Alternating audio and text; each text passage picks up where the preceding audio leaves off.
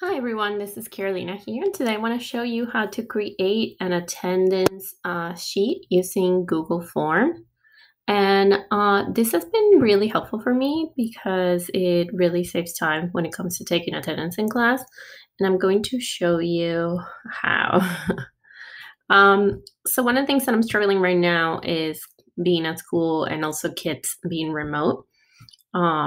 It takes a long time for me to take attendance, and some of my classes are bigger than others. So the ones where it's a really big class, it takes like a good 8 minutes, especially once waiting for kids to unmute themselves and for them to tell you that they're there, whether they're remote or some of them might be in another classes when I'm teaching and they're in person. So this has really helped, and I'm going to show you how to make this. So the first thing you want to do is you want to go and create a Google form. So you're going to go here. Google form, create. All right, so the first thing we're going to do is we're going to name the form. I'm just going to put attendance. Sorry.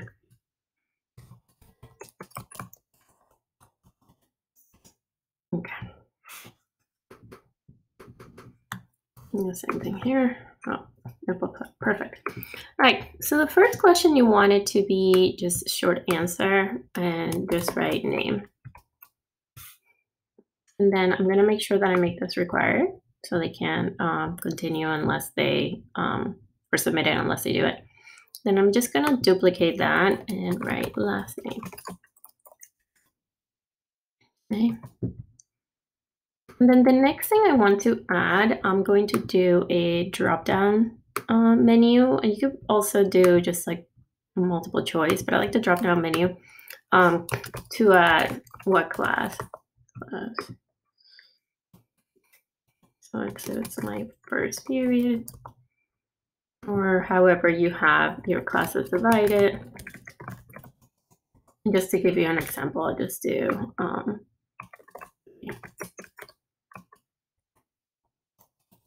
okay.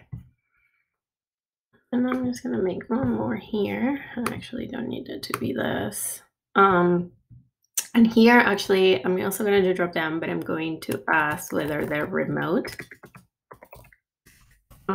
or they're in person.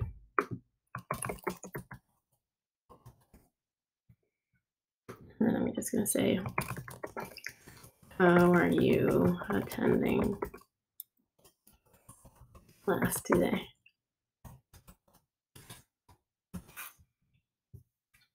And then the last thing I want to add is a date. So I know what date they're attending.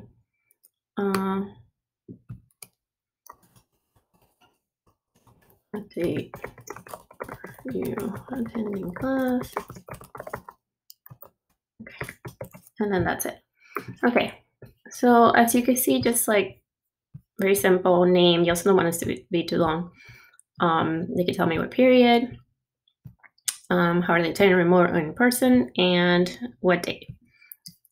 Okay, so once when you finish here, you can look to see here how it looks for the students by here. Again, I'll just show you. So this button over here, and it'll show you how it's going to show up. So if I was a student, I would just say student 1. See, they can choose period. Say I'm remote, and I just put today, and I just submit. Now, when you go to your go back to your sheet, you will see here that there's one response, and it looks like this, and you can look through here. But you want to actually go to the spreadsheet to check all of your students' attendance. And I mean here in a sample before, just to show you what it looks like. So if you do it here, you would hit this and you would press create, and it'll create the spreadsheet for you. So once it does that, and this is the part that I think is really cool. So here you'll have a list of the students that wrote their name, last name, uh, period, and how they attended class. So remote or person. Oh, I forgot to change this here. It's fine. Um, and then here the date that they attended.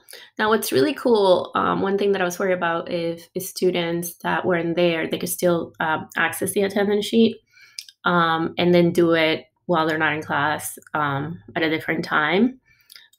This actually is a timestamp. So this will show me exactly what time they did their attendance. Will help keep track, again, if a student didn't attend class and try to do it later, you'll know.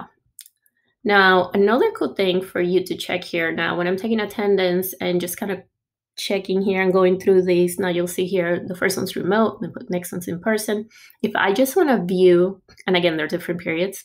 If I want to view just one period, you can do that. And the way you do that is you are going to press in the corner here to highlight everything.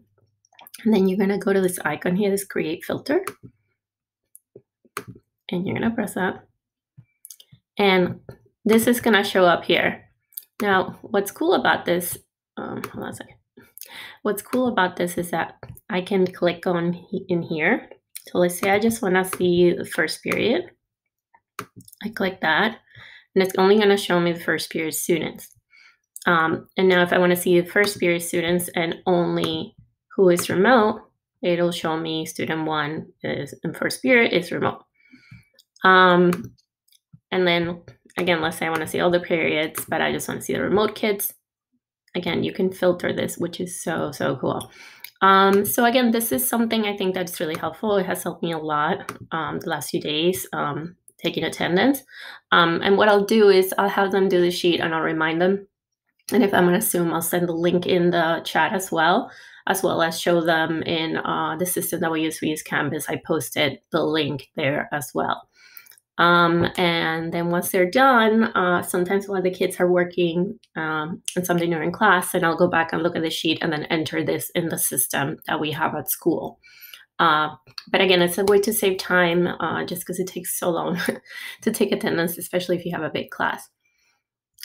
All right. So I hope this was really helpful for you guys. I know it's been helping me a lot. And don't forget to like and subscribe to this video if it helped you. And I will see you guys next time.